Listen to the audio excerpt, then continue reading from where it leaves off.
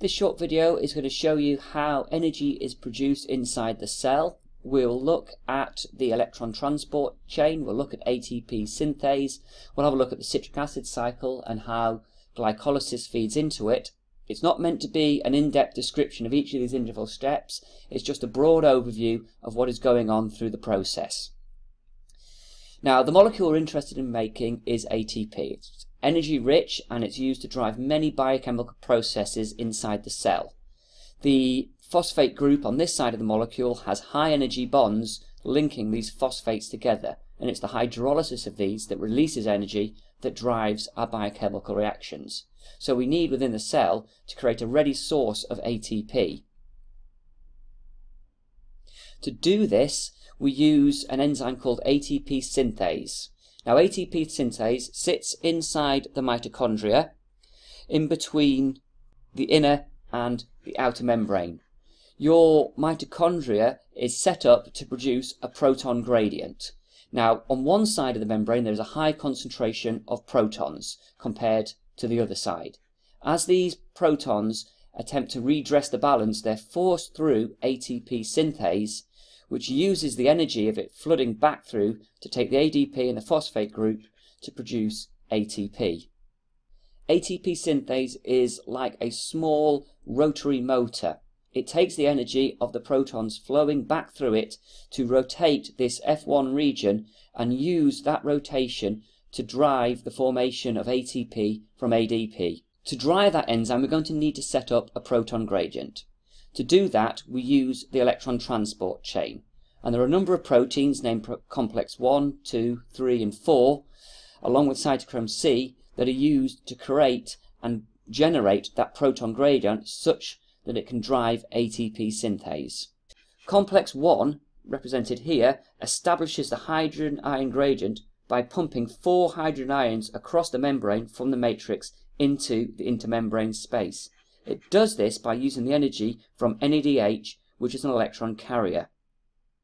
Complex 2 receives FADH2, which is also an electron carrier. It's able to bypass the first complex because it has a lower redox energy as opposed to NADH, and delivers electrons directly into the electron transport chain. Now, ubiquinone here accepts the electrons from both complex 1 and complex 2 and delivers them into complex 3. Complex 3 pumps protons through the membrane. It passes its electrons to cytochrome C for transport to the fourth complex of proteins and enzymes. Complex 4 then reduces oxygen, and its reduction of oxygen then picks up 2 hydrogens from the surrounding medium to make water. In the process of doing that, they're going to be pumping through protons to the other side of the membrane. The energy comes from these electron carriers NADH and FADH. So where do we get the NADH and the FADH from? We're going to need to reduce this NAD plus to NADH in some way. The TCA cycle is set up to produce NADH to drive that reaction, and for each turn of this TCA cycle, NADH molecules are produced. Now, the TCA cycle is shown here. It uses energy that has been fed into it to drive the reduction of NAD plus to NADH at a number of steps within the cycle.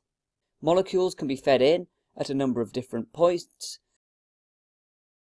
but one of the key molecules is acetyl coenzyme A. Acetyl coenzyme A can be generated from pyruvate, and the enzyme that does this is pyruvate dehydrogenase. Its role is to convert pyruvate to acetyl coenzyme A. In the process of doing that, it releases another NADH. Now, glycolysis is the metabolic pathway that is used to convert glucose to pyruvate. Glucose is broken down in a number of different steps until you reach the pyruvate molecule, which can be broken down and altered into acetyl coenzyme A to feed the TCA cycle. So in summary, to make ATP, we need to drive the enzyme ATP synthase, shown here in red. This enzyme takes ADP, combines it with a phosphate group to produce our ATP.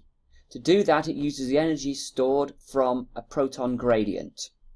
These protons move through this particular enzyme and by it spinning around it generates this particular molecule.